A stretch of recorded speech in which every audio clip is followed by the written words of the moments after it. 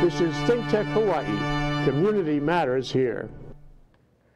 Welcome back to the Cyber Underground. I'm Dave Stevens, your host. I'm the cybersecurity guy, also an instructor out of Kapi'olani Community College. I'm glad to have you back. I'm glad to be back. I've been out for 2 weeks, and it's so good to be back. What have you been doing? I've been sick. Jeez, so our guest, Andrew, the security guy, Hal, the network guy. Hey, welcome, guys. How's it?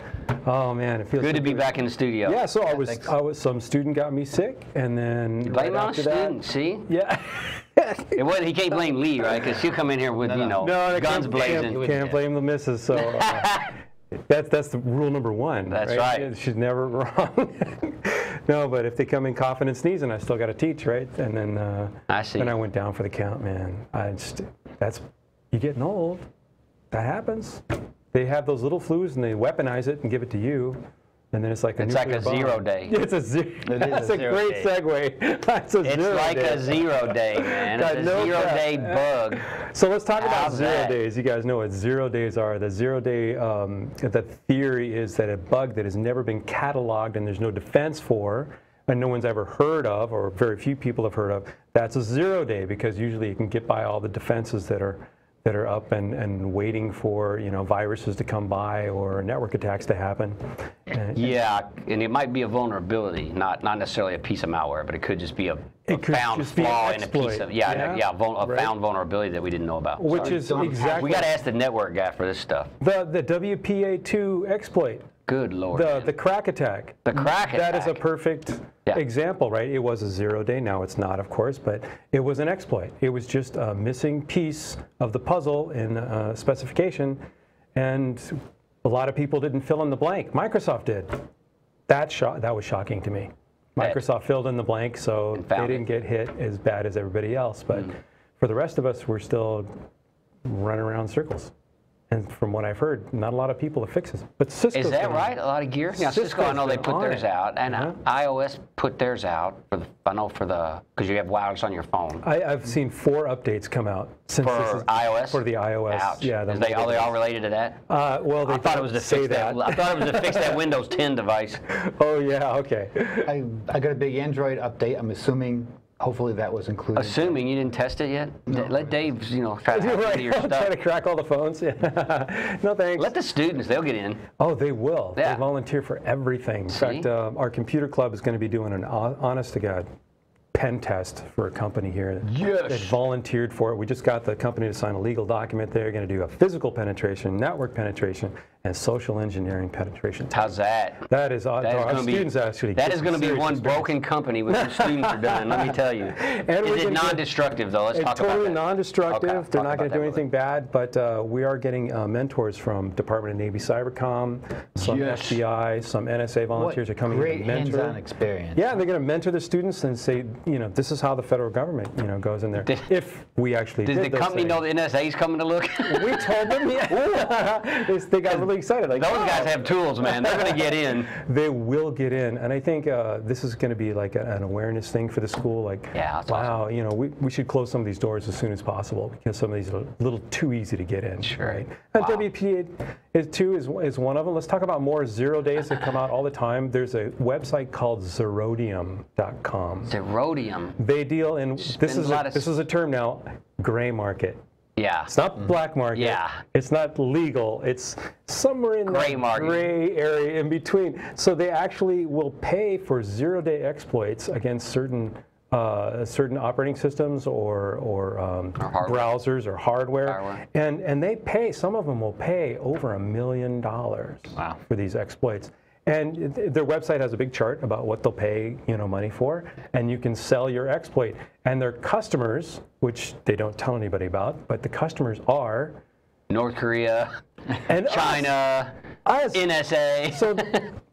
So rumor mill has it, Zerodium was the place that the FBI got the hack for the iPhone. Oh, nice. For the San Bernardino attack. Good. Or a developer that uses Zerodium. And you should talk about the research that people do. So there's 2 sides of that house. There's offense, defense, and there's research in both areas. Security research is absolutely essential, and I think people are terrified about it. But if we're not doing it, we never find these things, the hackers will find them. And the security researchers are actually out there, most of them doing what's right for the right reasons. And, you may not want to trust them, but what they're doing is essential. Just last year we went to Black Hat, and we heard a lecture on a guy that had, in the beta release of Microsoft's Advanced Threat Protection, had found a flaw already. Awesome. And released it to the general public, but also to Microsoft, more importantly, so they can fix that. So I think people like Microsoft shouldn't be afraid.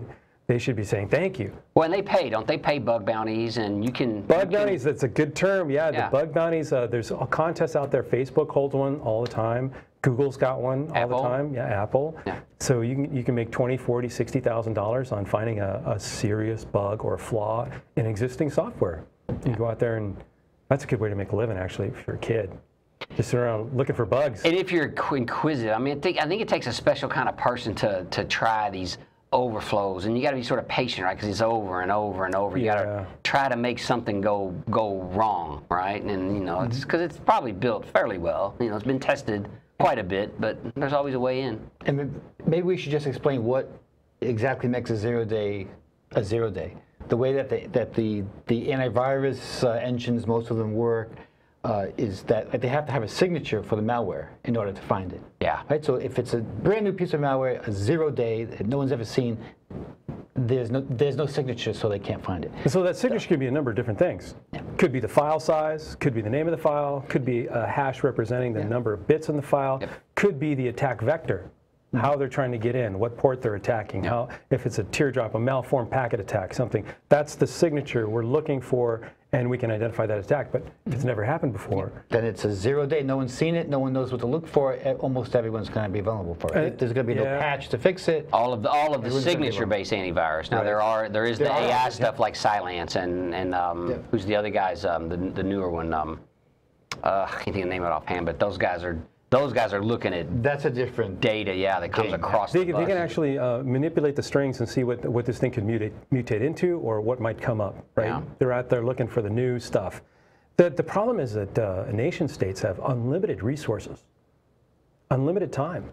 So North Korea, they just dedicate, I don't know, 50,000 people to doing this 0 day. Whatever 0 day they want, so they can attack people. Is that why we're flying in bombers over that country 24/7 now? How do you guys feel about that? I don't want to give my opinion. I'm just saying. I'm a little bit anxious. I don't think I'd be parking my butt in a building that holds 50,000 people right now, because that's a pretty good target. Yeah, that would be a great target. But I don't think they get a choice, actually. But they're forced to work. Right? I don't even think they're fed. Yeah, well, I mean, I think if you work, you get to eat. Otherwise, that's true. You don't work, you don't eat. Yeah, I really don't know much about their culture, but there's ample evidence that they're buying and creating a lot of these attacks, and they're attacking us. They're attacking everybody. But twice Sony, right? Sony system, which is random to me. I mean, there's Microsoft. They watch movies too. Yeah. And they play games, right? Of course, yeah. Right. So the Sony attack, right? Yeah, that was kind of random to me, but yeah, they got endless resources, and now I know that if we actually have another war, we're not going to see the opening salvos. It's going to be cyber. Mm-hmm. Isn't it happening now? It could be happening right this second, and we don't know it. That's kind of how I look at it. I mean, when you see that Norse attack map, it looks like a war to me. That's right. Yeah. What's that website where you can go see the Norse attack map? Norse attack map. Yeah. Google that. I think so. Yeah. Awesome. It's a good viewpoint of what's happening. Next show we got to put that up on the screen and show people what that looks like. Because real-time attacks. And that's those guys sending this kind of stuff at bouncing it off of firewalls, bouncing it off of websites, bouncing it off of wherever, looking for these exploits remote to show attacks, up. Yeah. Well, let's talk about there's 0 days, which can be a number of different attack vectors, approaches. But there's also file-less attacks, which are becoming extremely popular. That's what Dave builds in his lab. No, I don't do that. That would be illegal. Fileless attacks. Fileless attacks. That's ugly. Talking about a gray market. Yeah, right.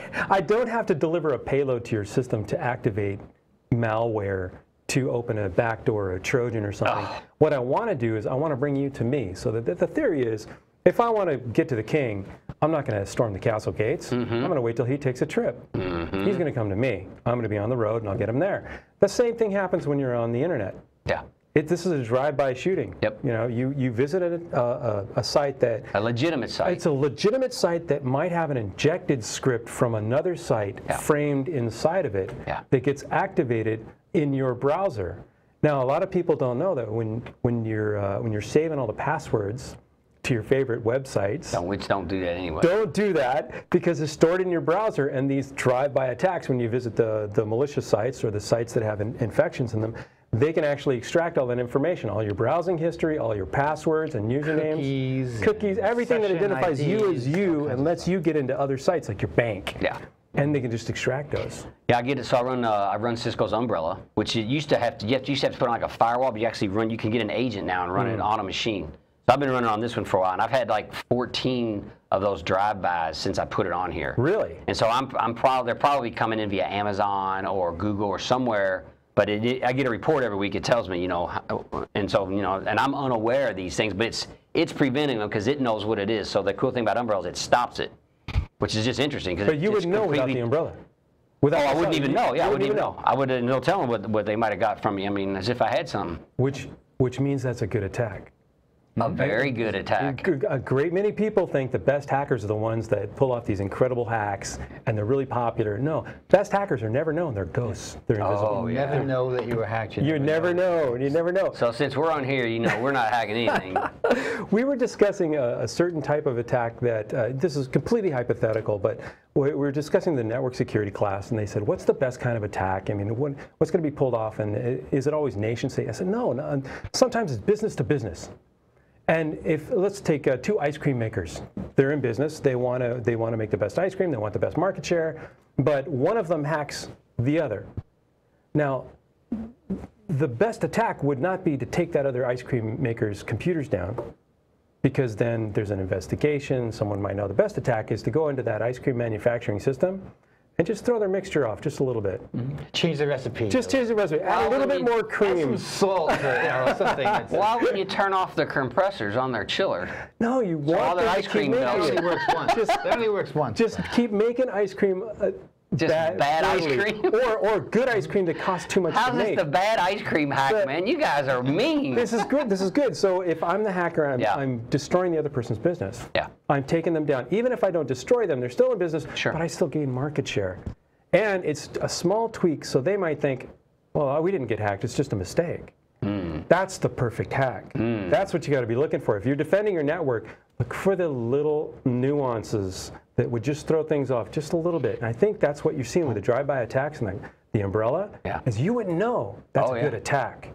So you got to have those totally kinds of unaware. systems. Yeah. You know, and that's kind of like, wow. When I get the report, I'm like, what was I doing? Where did I go? Like, it's so scary weird. when you think that's on your computer. But when you put IoT devices up, you put webcams up, you put a door lock with a camera, you have no idea what's going on and who's using that for nefarious purposes. The last big botnet had refrigerators, DVRs, and webcams. And all those Dahua cameras, right? Right. Yeah. 60,000 of them. What are they doing now? What are manufacturers doing now? You went to IoT training with Cisco.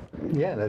The big takeaway as far as security was that the IoT manufacturers, for the most part, aren't even thinking about security. And until the customer base demands security, they're not going to.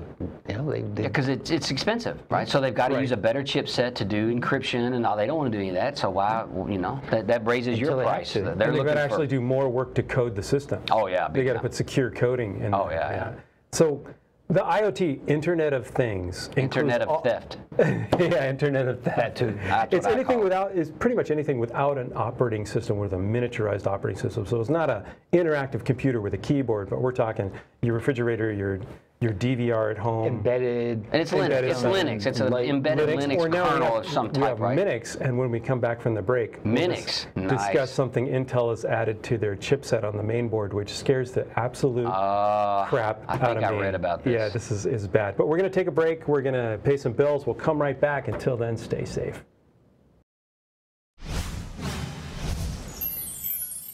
This is ThinkTech Hawaii, raising public awareness. Aloha, I'm Arvi Kelly, host of Out of the Comfort Zone. And ThinkTech is important to our community because it gives us a chance to learn more. We get to learn more, we get to give more, we get to grow more. Now for the first time, ThinkTech Hawaii is participating in an online web-based fundraising campaign to raise $40,000. Give Thanks to ThinkTech will run only during the month of November, and you can help. Please donate what you can so that ThinkTech Hawaii can continue to raise public awareness and promote civic engagement through free programming like mine. I've already made my donation, and I look forward to yours. Please send in your tax-deductible contribution by going to this website, thanksforthinkTech.causevox.com. On behalf of the community enriched by ThinkTech Hawaii's 30-plus weekly shows, mahalo for your generosity.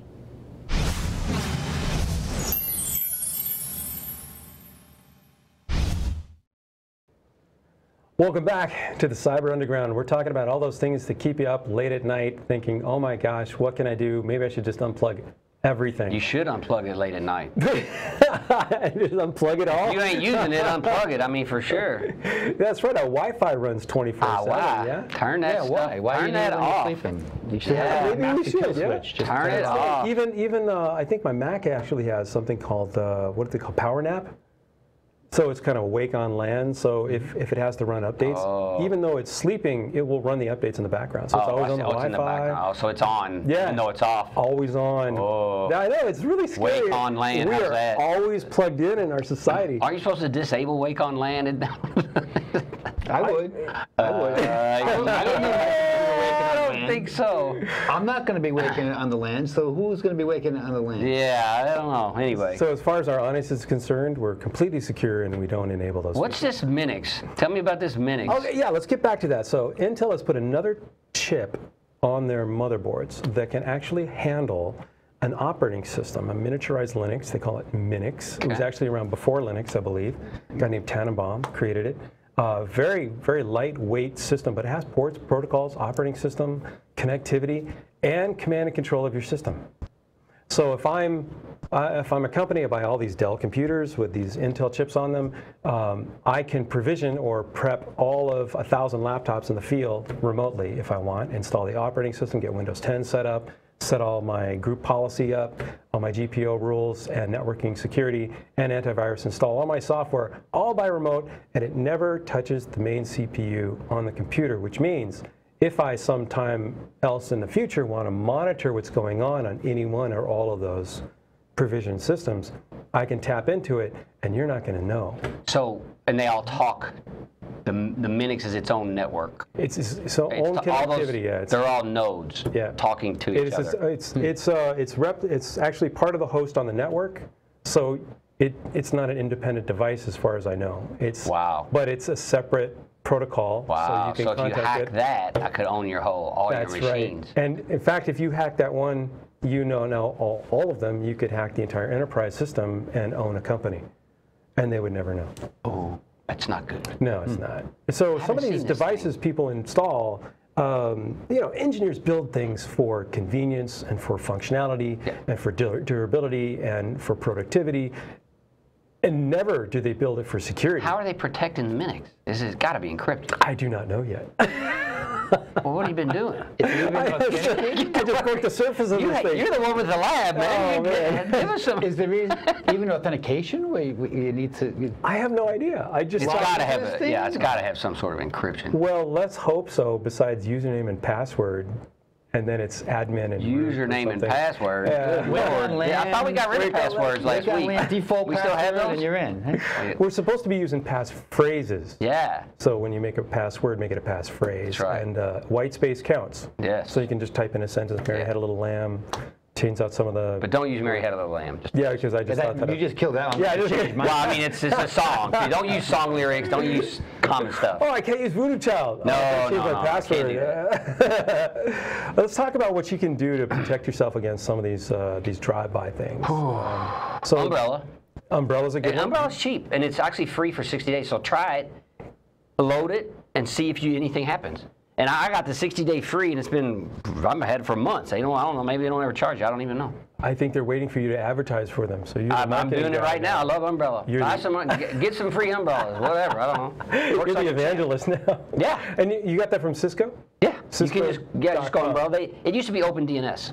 Okay. And they bought OpenDNS, and so they turned it into Umbrella. Okay. And it's it's talking with the Talos, you know how the Talos group is monitoring, Cisco's monitoring all the threat fabric, right? We should talk about that because that's a great creation, I think, by Cisco, or a modification of somebody else's creation, where a vast number of hosts on a vast number of networks worldwide report to a centralized system about virus signatures, about potential attacks, and if my computer gets attacked and it reports to that system, your computer's going to know. Well, that threat fabric's going to know, and it talks to all the firewalls and routers, easy way and then to they can push it down to, if you have agents like run like I do, then it pushes it down to that, which is, I think, so cool. I think that would have really helped for WannaCry. Yeah, for sure. Yeah, because once you have a little infection spreading in a certain area, the threat fabric's updated, and then everybody gets the updates, and then WannaCry's stopped. SMB attacks were shut down. I would hope that would happen if we're all using that. So Umbrella's a good product. If you don't have the money or the time to do Umbrella, you can do some basic things in your browser. So browser, they always have a privacy browsing session you can use. Use Tor. You should clear your browser cache. Yes. Never store your passwords in there. Clear all your cookies. Clear all You're your not cookies, using them anymore. Yeah. The best way to do this is set up Edge, Firefox, and Chrome all have a setting that you can go in and shut off storing all that stuff. Every time you shut down your browser, it gets deleted. Clears all of that. It clears it all, so you start fresh every time. Now, the bad part is when you get to your favorite website, you know, your username's not already in the username box, which scares the crap out of me when that happens. Like, oh, I must have messed up somewhere. Yeah, when you forgot to. Yeah, and then there's dots in your password box, so it knows your password. Good. But the scripting attacks, when you go to some of those malicious sites, it can extract that stuff from your browser, read your cookies on there, which identifies you. You know, you might see an Amazon cookie with a string of numbers, which is your user identification number on the Amazon website. And probably the last thing you bought, and a whole bunch of other stuff's tied to that, right? So isn't it tied to your behavioral data, right? Which is what they like to have. Right. So I wouldn't do that, but it come with maybe it's a little bit personal information too. So not just things that you bought, but also just places you went, items that you've looked at. You notice when you go on Amazon, these are the things that you've looked at recently. Behavioral analytics. Would you like to add this to your cart? Oh, yeah. No, I like to add it to Dave's cart. People who looked at this often bought that. No, I got to tell you, that is a funny trick, and it's a good way to teach people a lesson. If they leave themselves logged on, buy them some stuff, and they're on Amazon, now just go browse for something like, I don't know, adult toys. A Ferrari. And the next time they come, you see all the put it in their cart. So that comes up there. Wouldn't you like to add this? You send that to their wife. Hey, honey, should we get some of this? Yeah, I would send an email. Help! I'm stuck in the trunk of a car in Bangkok. Please send money to Hal. He's taking money for me because I'm in trouble, and he'll help me bargain with the State Department or something. And see how much money you get. Because that's the way to teach people a lesson. It's a harsh lesson. But the other one you can do is change their spell check, their autocorrect. Yeah. That's a wonderful one. Yeah. And yeah, it's a love. Autocorrect is one of my favorite things. I love messing with the human mind. It's my favorite toy. So you... What do you point it at a Russian library, or what do you do? Misspellings in? Or? Yeah, no, I just changed. Well, my favorite was there was a person I worked with. His name was Warren. And I put a T on the end of his name, so it was Warrant. And nobody knew for about 6 months, and people actually started calling him Warrant, and his new business cards came in the mail, said Warrant. No way. Yeah, and finally you realize what was going on. All his emails, he'd signed Warrant. Pretty good. Autocorrect. Because he never saw the T. No, it's just one letter. He didn't see it. Yeah. It looked like his name, right? That's like reverse phishing. He fished that's yeah. You got to teach people. You let him change his own identity to everyone else. Well, let's talk about, so these drive-by attacks can occur not only with scripting attacks, but when you don't update things like Flash. So when you go to Which your is favorite, known to be really bad, right? Right. Flash gets updates every other week. And has everybody deprecated it? For good reason. Haven't they deprecated it? Isn't it going away? Isn't it dying? That's been the rumor for years. Oh, I see. But I still go to Google News and I see different Flash. websites, New York Times, Washington Post, whoever. It's got Flash going, and if I don't keep updating that, I can be a victim. Especially on the Mac, they had the flashback attack last year, where Flash actually was the problem. Ouch. That was the way in. So you could just disable it and then not view Flash files, right? Which is probably safe. Force yourself to read instead of Imagine that. Read a book. I was looking at this. So in the week of September 3rd, a couple of drive-bys that it caught. And this is interesting. So one of them was, probably was GoPro I was messing with, but it's GPW Pro. So instead of GO, it was GP. It was what a redirect that somebody tried to hijack me on, and that it caught. And this other one was just numbers, url.150409.us.snd15.ch. So some garbage that, like you said, someone obviously had injected somewhere I was browsing, and this thing caught that. So it's nice to have might have saved me from ransom. Who knows what happened? Some of the other things you can do, don't view PDF files in your browser. So when you see a link and it ends in .pdf, that's a photo, like Adobe Acrobat file. Yeah. And the browser has a plugin to read the PDF file, but if the PDF file's infected with some other kind of malware, they call this a wrapper. They wrap the malware in a legitimate program, or they attach it, right? Put PDF on the end of it. And they put a PDF on the end of it. You will see the file. Yeah. Everything's fine. And it looks like a PDF. Right, but in the background, they're harvesting from you in your browser session all these things that could come. Or installing a keylogger. Well, so only some, let's talk about browsers now. So most browsers, the more updated browsers, will have a dedicated memory space on your computer, which will try to sandbox most of that stuff. So if you don't have that dedicated memory space, you don't update your browser, that could happen. So keep an updated browser. Firefox just came out with Firefox Quantum. Yeah, I saw that. It's using it's using Google for search. Lightning That's primary. fast. Is it? You running it? Twice as fast as the old Firefox, just the previous version.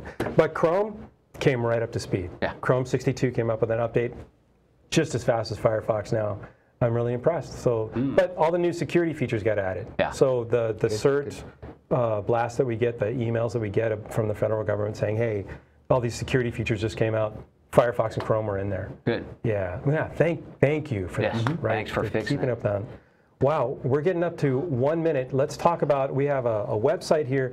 If you think you're out there doing your holiday shopping and you think you've been victimized, you can actually tell the FBI. And please do tell them. It's ic3.gov. Yes. ic3.gov. And that's the FBI's website. You can report suspected malicious activity, and they will investigate. No promises they're going to get right back to you, but at least you can be part of the solution in trying to get some of these people to stop doing all the malicious stuff they do and start really watching out for social engineering attacks. In the holidays, especially, people are doing charitable donations. This is the time for social engineering attacks. Don't give away your money without knowing where you're giving it to. Right? Or your information. Or your information. Oh, please, the information is the most important, right? So we got about 30 seconds. You guys want to say anything to wrap us up? 30 more seconds? We got Hal. Happy Thanksgiving. Yeah. Happy Thanksgiving. That's right. I just got to say, be safe. People are much more vulnerable this time of year, and criminals know that. They're canvassing for you. They're looking to take advantage. That's right. Yeah. Okay. Thanks, Dave. Aloha, guys. Thanks, Hal. Bye, everybody. Stay safe.